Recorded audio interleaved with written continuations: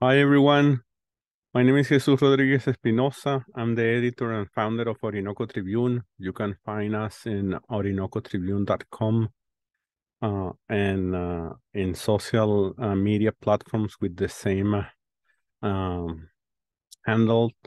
And today I want to record a short video about the recent corruption campaign, anti-corruption campaign launched by the Venezuelan government, and its effects, its pros and contras, and how most of Venezuelans here in Venezuela are seeing it.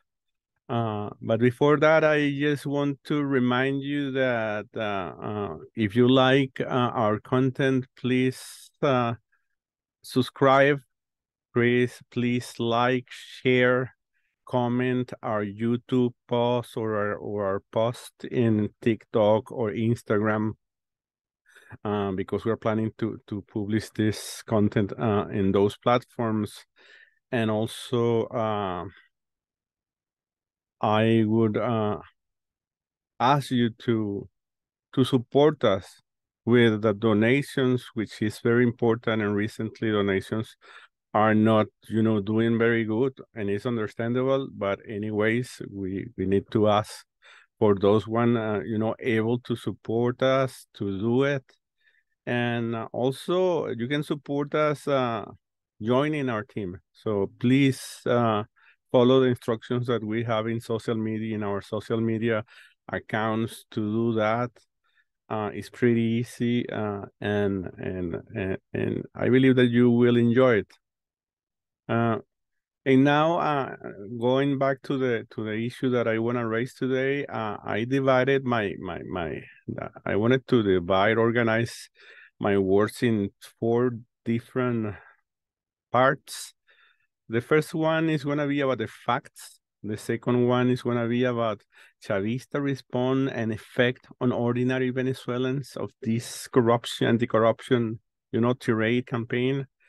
Then I'm going to talk about the achievements of this campaign, but also I want to talk at the end about the inconsistencies, the things that doesn't click pretty well, even in Chavistas' heads.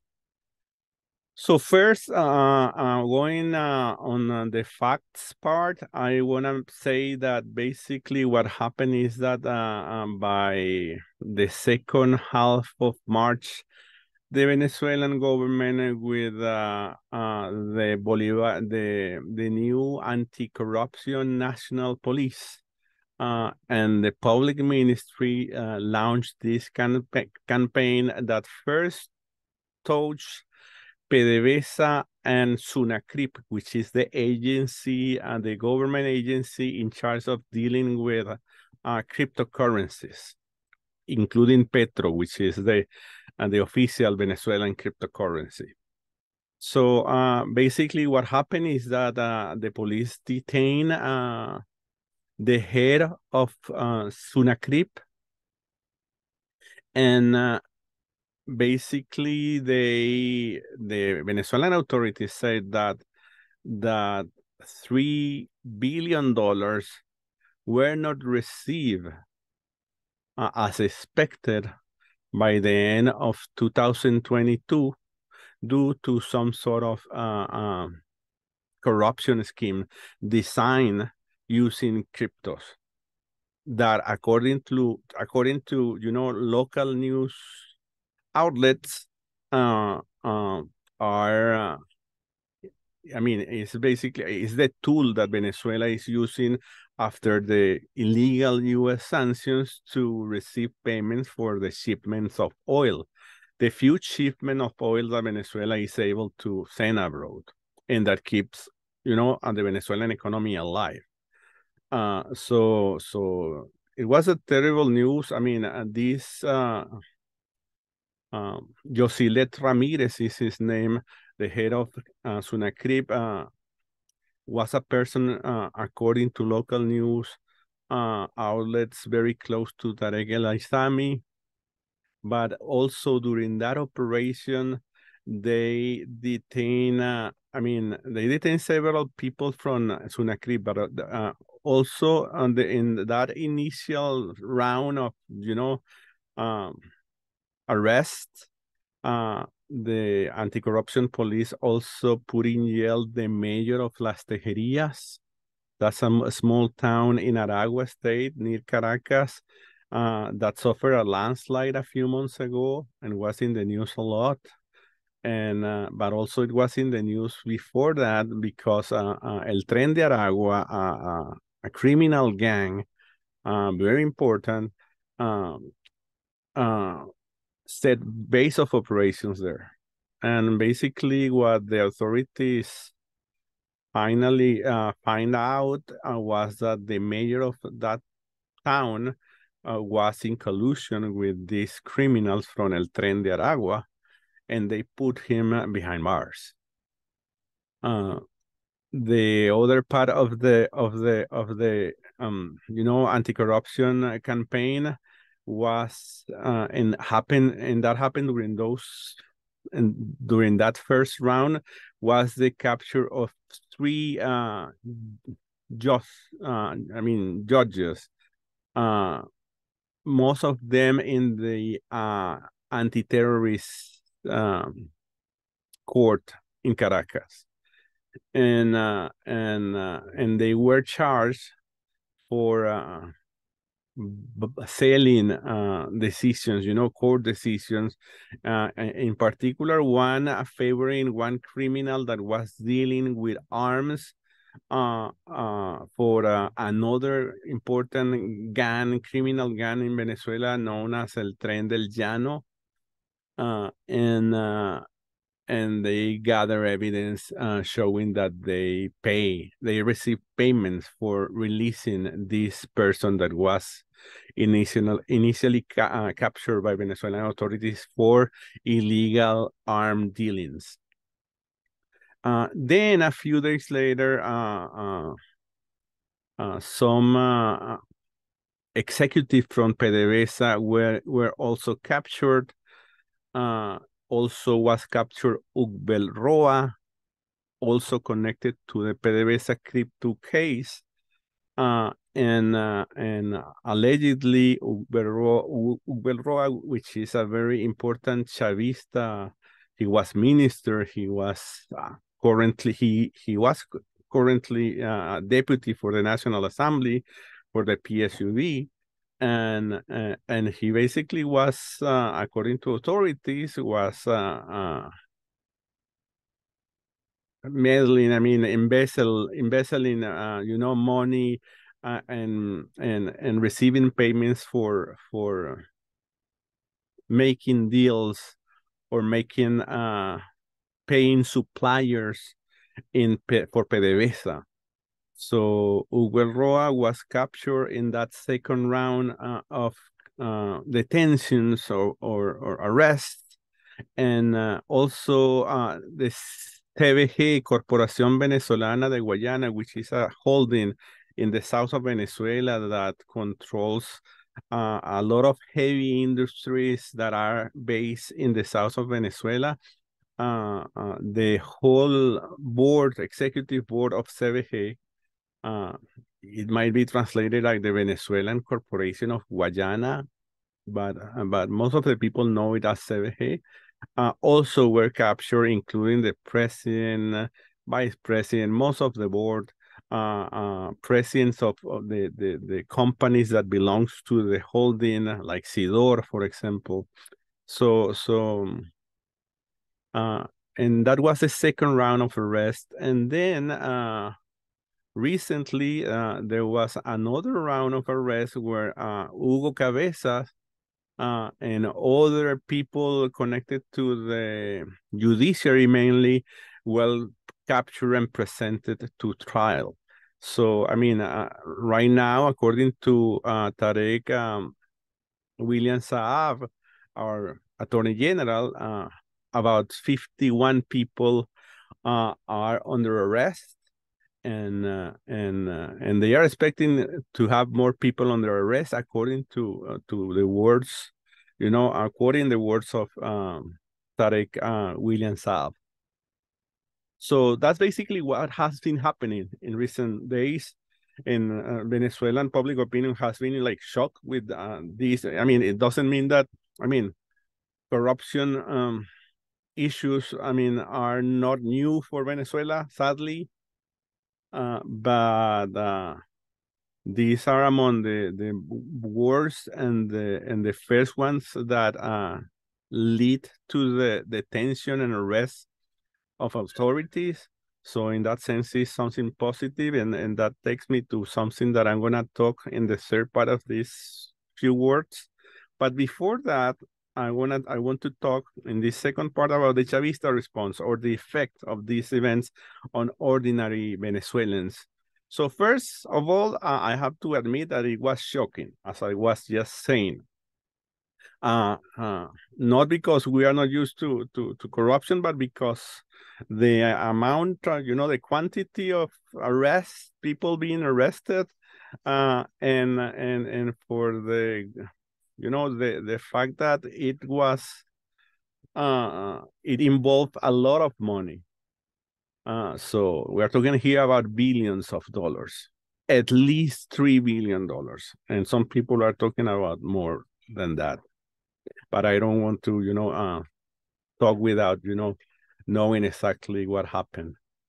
The other thing that I want to mention here is that recognition to the government. I mean, most of the Chavista people recognize, as I already said, that this is something that never happened before, at least at this level, at least at the level of, putting in jail I mean, the whole boards of PDVSA, or most of the board of PDVSA, and most of the board of CBG, which always has been a very also important, company in Venezuela, or institution. So in that sense, it was there was a lot of recognition. There is a lot of recognition for the government for doing this. But of course, there was also rage because this in Venezuela in between October, November, December last year suffered a sharp devaluation of the Bolivar. And a lot of experts were talking about some cash flow issues that Venezuela was experiencing at that moment as the main cause for, the Bolivar being devaluated during those months. And now we know that cash flow issue was connected to this corruption scheme where $3 billion at least disappear and did not arrive to the to the state, to the government. So in that sense, many people automatically made the connections between what happened, and that those evaluations have a direct effect on ordinary Venezuelans, on the prices of things, on inflation, on economic insecurity, among regular Venezuelans, and a lot of people were, and of course are still mad at that fact, that something like that was, I mean, some people connected to the government were capable of doing something like this in a moment so complex for Venezuela, which is, the moment related to the U.S. sanctions, to the blockade, to the the U.S. aggression against Venezuela in order to provoke a regime change that have not worked and it's not going to work, but it's affecting us a lot, in our daily lives here in Venezuela. So those are the things that I wanted to mention about this, elements or the effect that this campaign, anti-corruption campaign, has on Chavistas and ordinary Venezuelans. And from the other side, now, being in the third moment of the words I wanted to share with you, I already said, I mean, it's the recognition of real actions against corruptions with the campaign, taking place right now.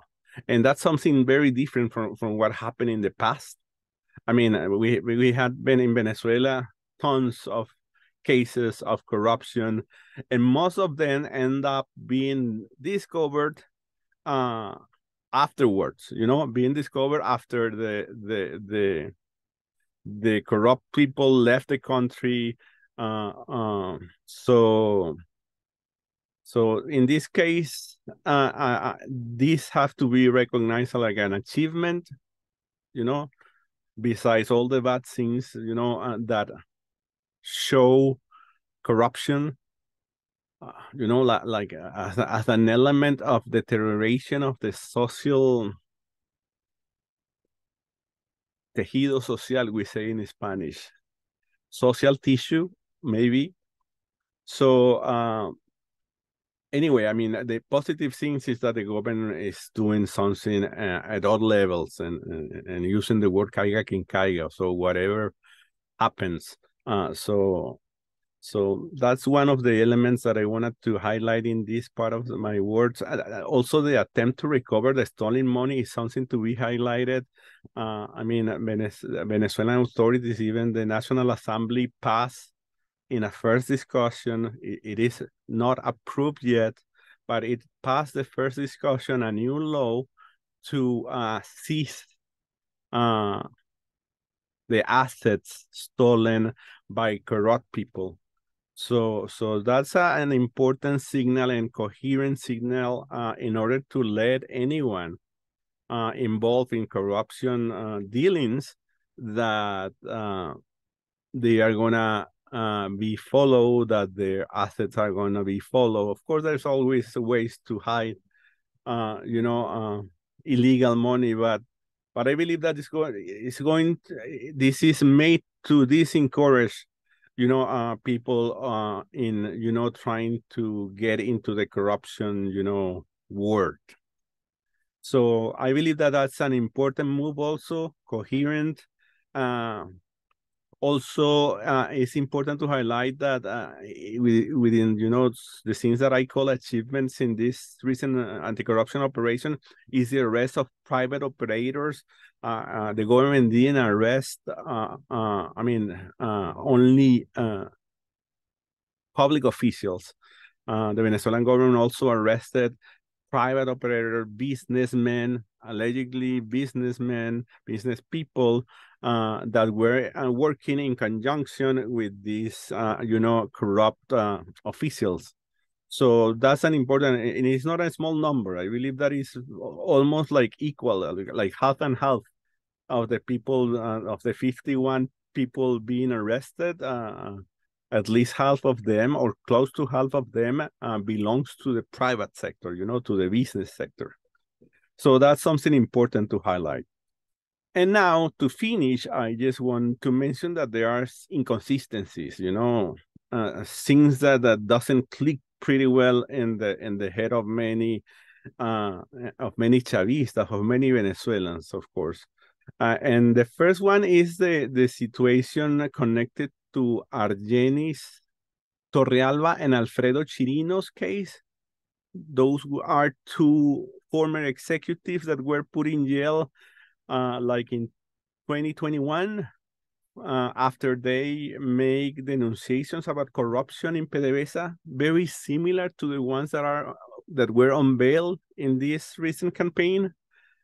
And the bad thing about that is that many Venezuelans knew that these guys first denounced corruptions, and then they were basically put in jail as a retaliation by these mafias that are, not only in PDVSA, but they spread, along the whole state. They spread within the public ministries. They spread in the judiciary. So they have tentacles, moving all over the state to make them live in impunity and attack those that threaten them. And in my opinion, that's what happened to these kids. And I talk about inconsistencies because the Venezuelan government has been within the framework of this campaign, has been inviting Venezuelans to denounce corruptions, to help the government fighting corruption. But we have the bad example of these two kids that did that and ended up in jail. So that happened a lot. A lot of people in Venezuela, especially public officials, they restrain themselves of taking actions against corruption because they know that they might end up ending bad. I mean, like Argenis and Alfredo that ended up being sentenced to jail. I mean, being sentenced, and they were sentenced for spreading classified information from PDVSA. They initially accused them of treason. They accused them of connections with the CIA, a lot of things. And the good thing is that a few days ago, the Venezuelan judiciary granted them full freedom. Not because they, how do you say that in English? They exonerated them from the charges that they were sentenced for, but because the legal term that they used was that the extinction of the term, which is not exactly true because they were still going. I mean, they were. They received this full freedom decision almost 2 years before the real, ending of his 5-year sentence. So anyway, I mean, that's a good sign, but of course, there's something that needs to be done in this case, and we have tried in Orinoco Tribune to cover this situation connected to these guys. I mean, these people are Jenny Torrealba and Alfredo Chirinos, and we believe that they should, and I understand that they will elevate a legal, strategy to the Supreme Court in Venezuela in order to receive a full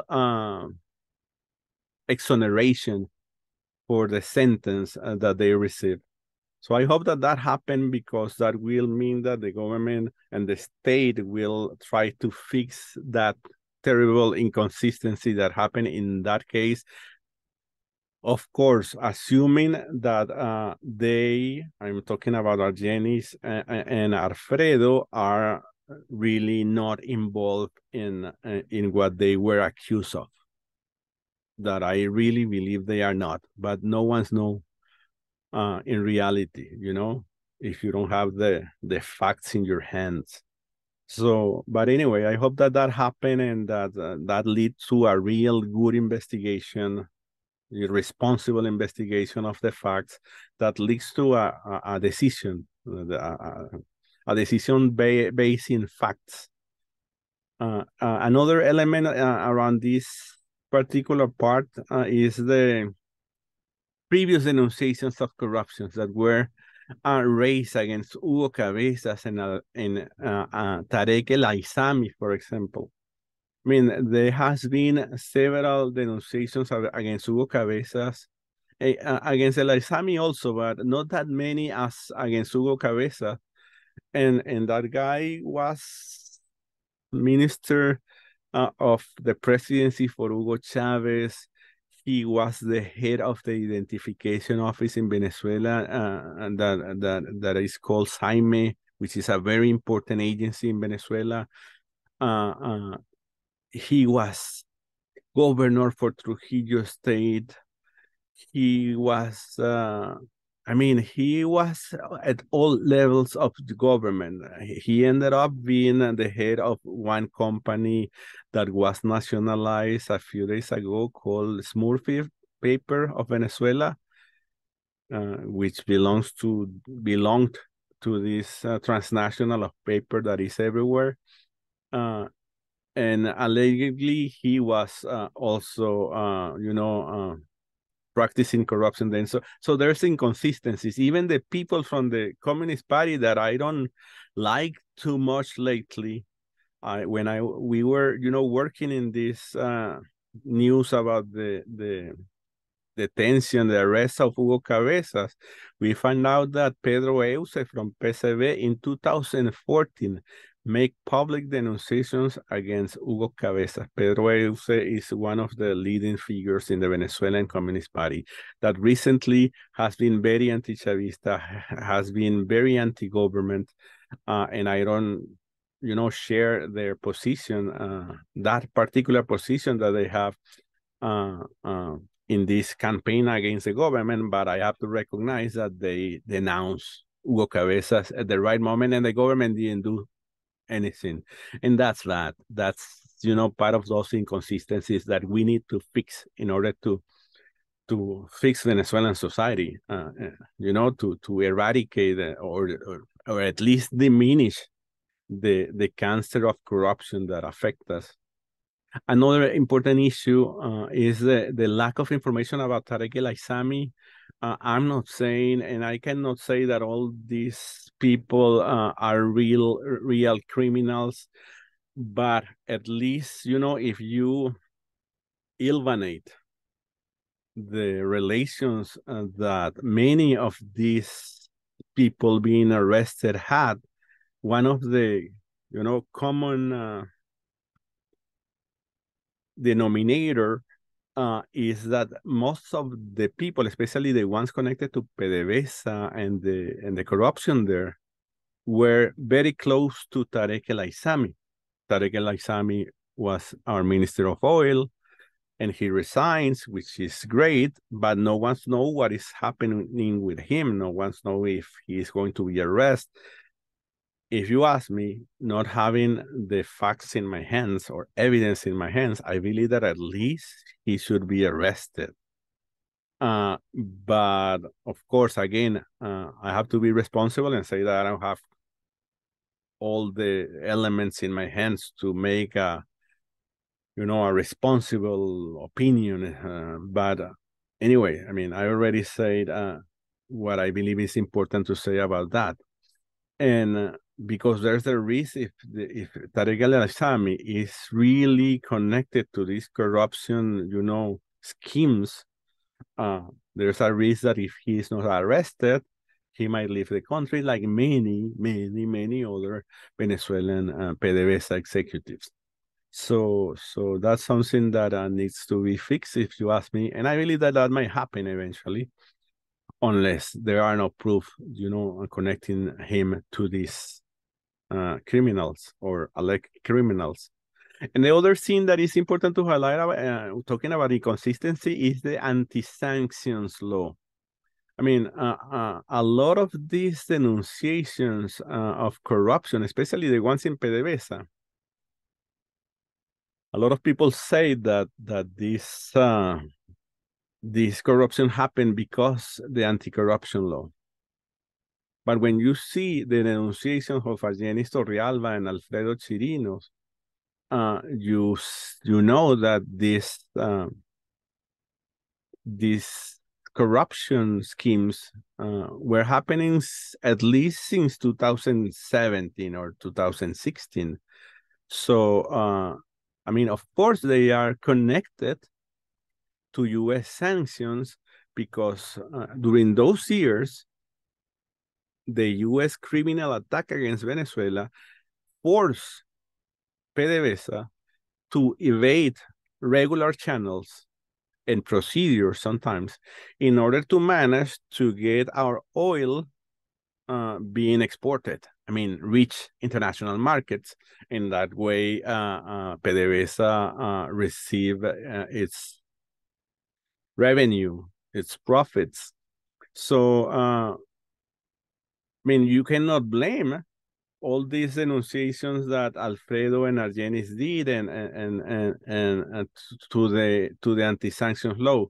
But of course, there's something there that I believe need to be evaluated, or because this law might open the door for things like this to happen, And what is needed is to, I mean, there should be some way in which the state can build a procedure that eliminates the risk of repetition of, of these corruption practices in PDVSA based on selling oil to phantom companies that are not the traditional, suppliers or shippers or dealers of PDVSA.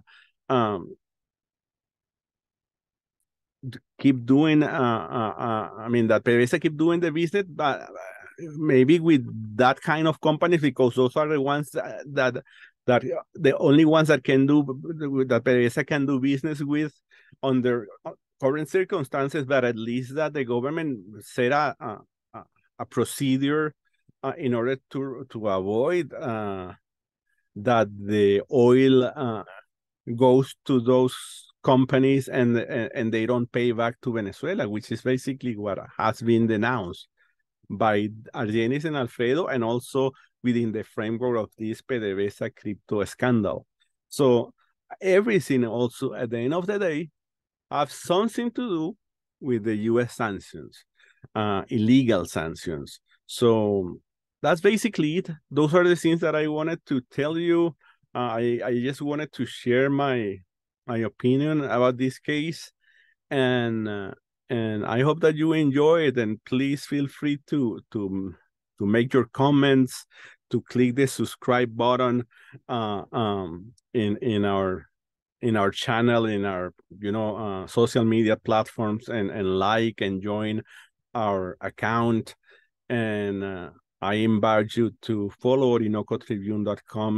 That is a unique website that we try to, where we try to present fresh and accurate information, responsible information about what is happening in Venezuela, in Latin America, and around the world, of course, with a Chavista perspective, with a socialist perspective. So thank you again for your time. Un abrazo.